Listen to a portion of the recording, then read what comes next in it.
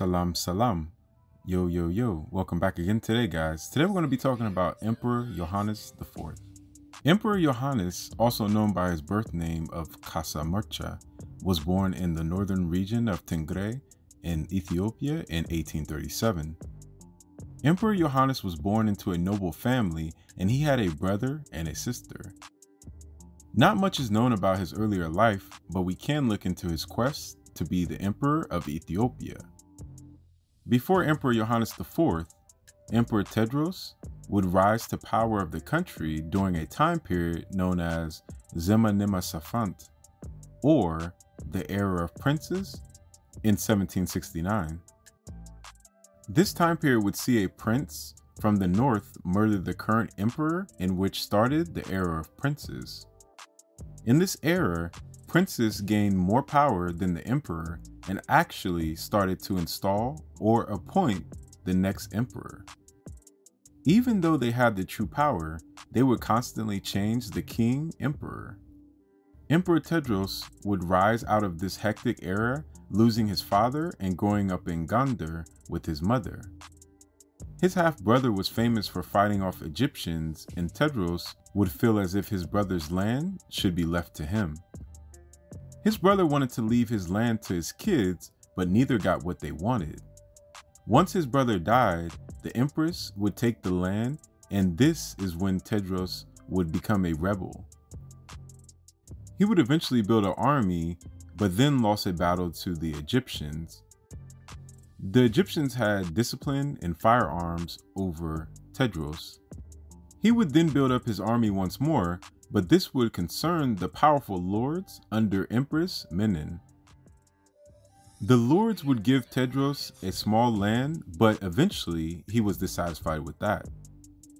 Tewodros would then go to battle and kill all the lords, face the empress's son Ras Ali in battle and won, and captured the puppet emperor Yohannes III and Empress Menen. Through the head of the Orthodox Church, he would be made Emperor Tewodros II, King of Kings of Ethiopia. He would also end slavery and found his wealth through the church. Emperor Tewodros would be killed by the British due to Emperor Tewodros wanting to advance his military. He requested from the British engineers to help build weapons and an artillery factory.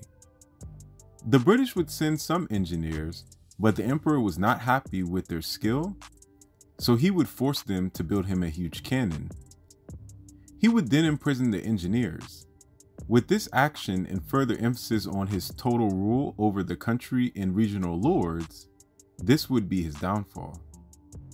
His more violent methods against the princes of the past and lords of the time would prove his grasp to power would be tested. The British would send 32,000 troops to free the imprisoned British. Another fatal blow would be his supporters and opponents would leave the door open for the British to come in. As the British after 2 days overwhelmed his forces and started to push into his fortress, the cannon made for the emperor would be used. This last attempt would not work as the cannon misfunctioned and Emperor Tewodros killed himself before the British reached him. Kasamarcha would help with Emperor Tewodros' downfall. For striking a deal with the British, he would receive guns. In return, he did not, at the time, interfere. This would be the start of a three-way battle for who would be the next emperor of Ethiopia. Wakshan Gabazar of Lasta, who was Emperor Tewodros' opponent, would move strongly to take the title after Tewodros' death. Menelik of Showa, who was freed from being a prisoner of Tewodros, would take over the south of Ethiopia. Kasamarcha would also try to become emperor from the north. Wakshan Gabazar of Lasta would strike a deal with Menelik. In this deal, he would give him land in southern Ethiopia. Menelik would accept this offer. After this, Wakshan would coordinate himself as Emperor Tekla Gergis. After making himself emperor, he tried to make the same deal with Kasamarcha, but Kasa did not take this deal. This would lead to a battle in 1872, in which Emperor Teklagirgis would lose to Kasamurcha. Kasamurcha would defeat the emperor with only 12,000 soldiers and guns he acquired from the British. With firepower, this would defeat the emperor's 60,000 troops. Kasamurcha would become Emperor Yohannes IV and move his capital within Ethiopia. He was known to be a nationalist and wanted to unite and make better all of Ethiopia. He was a very good military strategist, was a strict Christian, and was diplomatic. His rule, to some, was not received with well arms though. The Muslim population under his rule either had to convert to being Christians or be forced to lose their lands. Some nobility would flee their lands, while others would convert to keep it. Yohannes also established the Council of Borumera. This council would put an end to the division within the Orthodox Church. The Tewahedo Orthodox Church would now be the only doctrine. Yohannes would also give power to regional lords versus taking it all away. Soon after, the Egyptian military would want to expand into Ethiopia. The ruler at the time, Khedive Ismail, was part of the Ottoman Empire. This was during the time that the country of Egypt was under Ottoman rule. Egypt for some time under the Ottoman Empire would be a tributary country or state to the empire. Ismail would have ambitions to take over all of North Africa and southward into Sudan and Ethiopia. Ismail would put Egypt into more debt due to his expansion and training for his troops from the European countries. Ismail would be backed by the British due to the British having many investments in Egypt. Yohannes, aware of this, would reach out to the British, in which he had a deal with in the past. Reaching out to European countries, he would suggest that they should help them because Ethiopia and the United Kingdom were both Christian countries. No European countries, including the British, would aid Ethiopia. In 1875, the Egyptians would advance into Ethiopia. The British would let the Egyptians control Lake Tana, part of the Nile River, and then occupy different Ethiopian northern regions. That same year in 1875, Emperor Yohannes IV would go to the north and call for troops. 20,000 men would come to his aid and march to Gundet.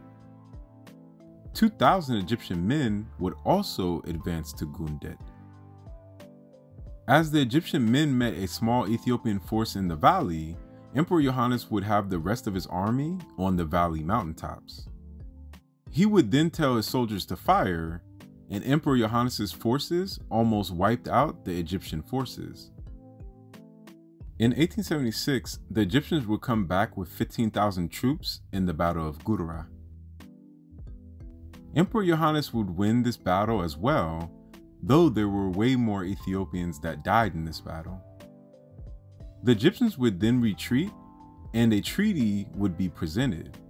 This treaty would give the northern lands back to Ethiopia.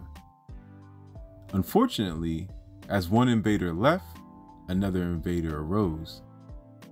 The Italians would land on Ethiopia's northern borders. Conflict would start soon after when one of Emperor Yohannes' governors attacked the Italians. The Italians would claim that the war was not provoked, yet they moved aggressively in the northern part of Ethiopia. After this battle, Emperor Yohannes wrote to European leaders to try to cool down the conflict.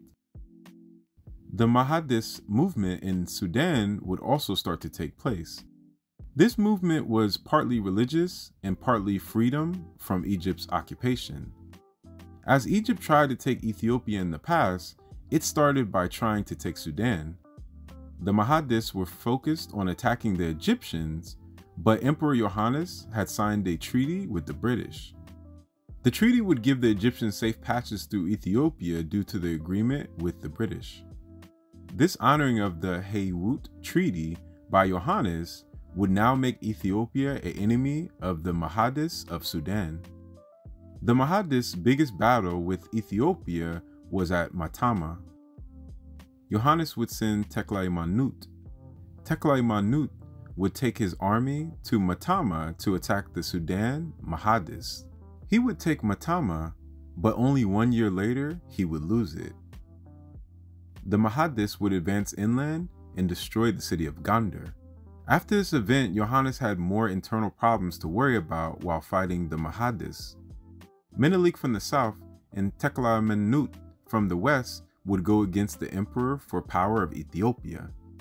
Emperor Yohannes would go after Tekle-Manut first and won the battle. Menelik would start to receive guns from the Italians and prepared for Emperor Yohannes' attack. The emperor would wait on attacking Menelik and instead attack the Mahadis from Sudan. This move would be his last, as Emperor Yohannes was wounded by a sniper. Emperor Yohannes would die the following day in his tent on the battlefield. Before he passed away, he would name his son to be the next emperor, but many would disagree. At the same time, his son's nephew also tried to claim the throne. Many would agree and disagree among the nobles. Once word of the emperor's death reached his whole army, the morale dropped and gave the Mahadis the chance to come back. The Ethiopian forces would be scattered. The Italians were still to the north, and after the emperor's death, the Italians would start to take over. Menelik II would rise to power to become the emperor of Ethiopia. Emperor Yohannes tried to unify the country of Ethiopia after the former emperor Tewodros started this endeavor. He is very well known in Ethiopia and celebrated by many Ethiopians. To be fair, we must note that some Ethiopians from different backgrounds might not agree. There is always two views or two sides of the coin. There are around 86 different peoples or tribes in Ethiopia. Understanding the unification of a country while also appreciating the faults and downfalls and successes of all people is very important to understanding and moving forward. Ethiopia had many emperors, kings, and princes. This country's history is so vast and so long that I will try my best to cover all of it in a cohesive manner. I already have videos on ancient Ethiopian empires, kingdoms, and figures, so please go check them out. Also, go check out my new NFT. It is a NFT online collectible art, and it goes by Diaspora. It will be 1001 of African or Afro diaspora inspired art, collectible art. And so you can purchase it, you can buy it. If you go down in the description, you will see it on a website called Mintable, and you can buy it if you desire. So guys, until next time, please like, subscribe, turn on the bell notification, make sure you subscribe to the channel to get more videos, and also add me on all social medias, which is Afric Network, which is Instagram, Twitter, SoundCloud, Snapchat, Facebook, TikTok, each one teach one. Always love each other, always learn from each other. Until next time, guys, peace to Ethiopia. We will move forward. One love.